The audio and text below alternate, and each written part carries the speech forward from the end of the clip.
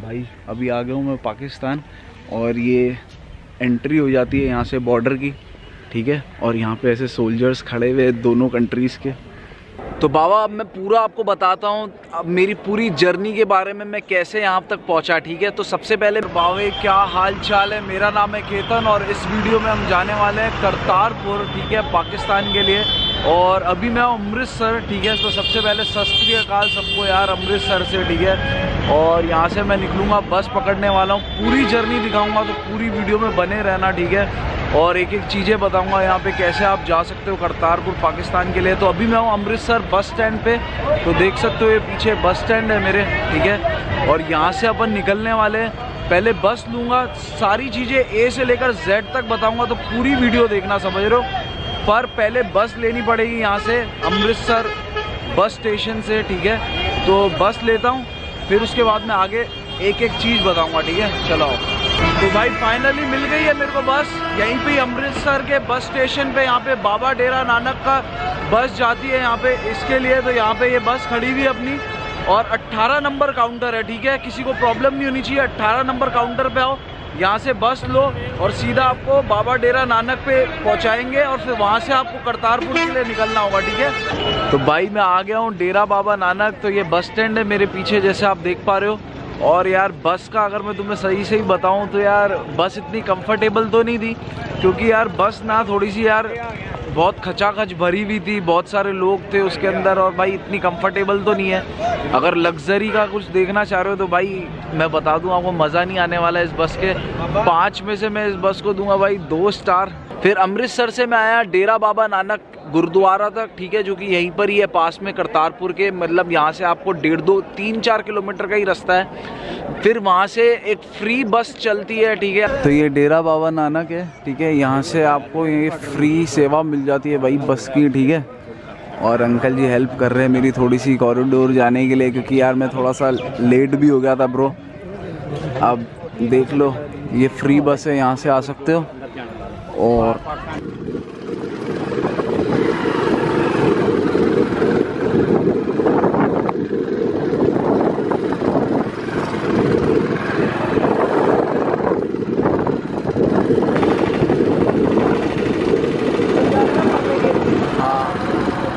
तो भाई मनकृत भाई ने मेरे को यहाँ तक छोड़ा है कॉरिडोर के बाहर तक, ये कॉरिडोर का हिस्सा है भाई।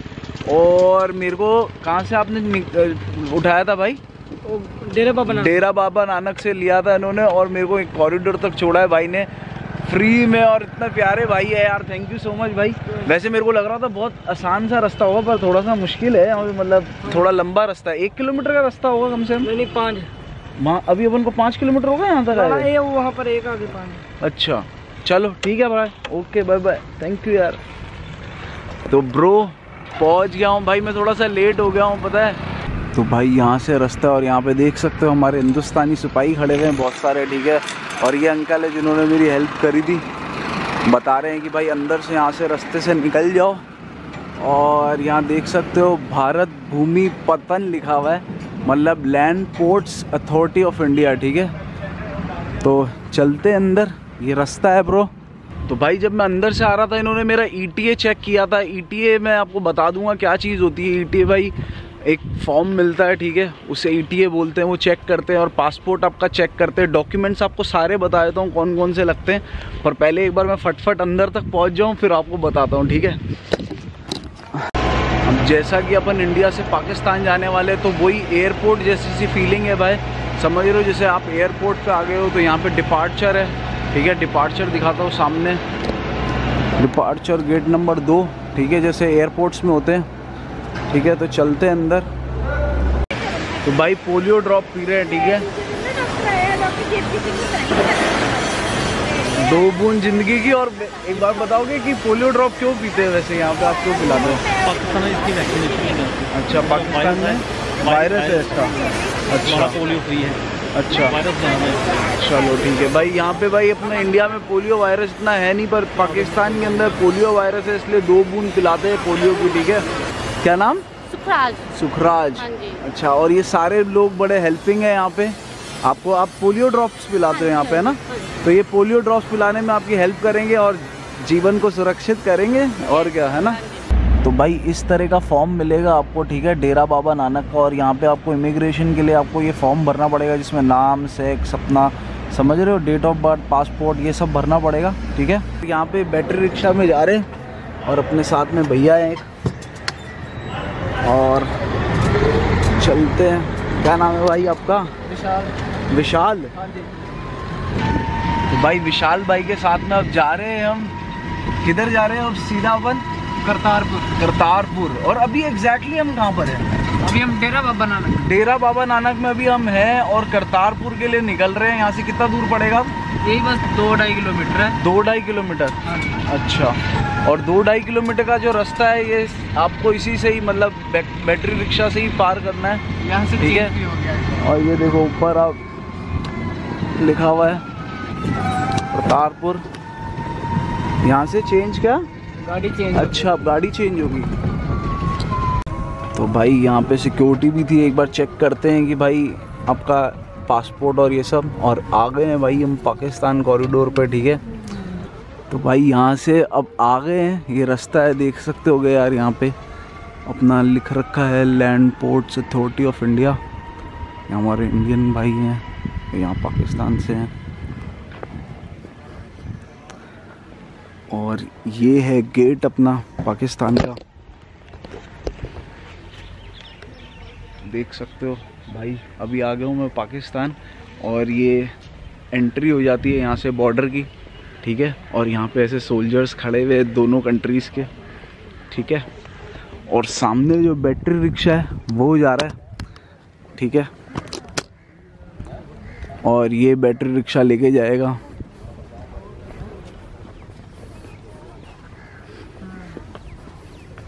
हेलो, कैसे हो? बढ़िया बढ़िया।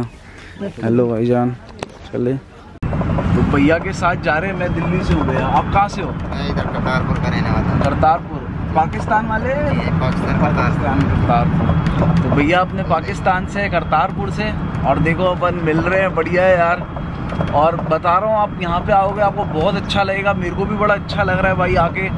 और अच्छा बैटरी रिक्शा है जिसमें हम जा रहे हैं, और ऑलमोस्ट सामने ही है वही है गुरुद्वारा, उससे आगे की तरफ। अच्छा, वो सामने की तरफ। ये इमिग्रेशन है। ये इमिग्रेशन है। तो वो देखो ब्रो, वहाँ पे है आपका इमिग्रेशन, और उधर की तरफ है आपका गुरुद्वारा, ठीक है। तो अभी इमिग्रेशन आ गया। ये इमिग्रेशन पाकिस्तान है ना। तो भाई ये है करेंसी एक्सचेंज बूथ करतारपुर साहब, ठीक है। तो जो $20 है ना ब्रो, यहाँ पे आपको मिलेगा कुछ 1790 INR, ठीक है। और ये बाइंग कॉस्ट है और सेलिंग कॉस्ट भी आपको दिख रही होगी। तो ये अमाउंट है,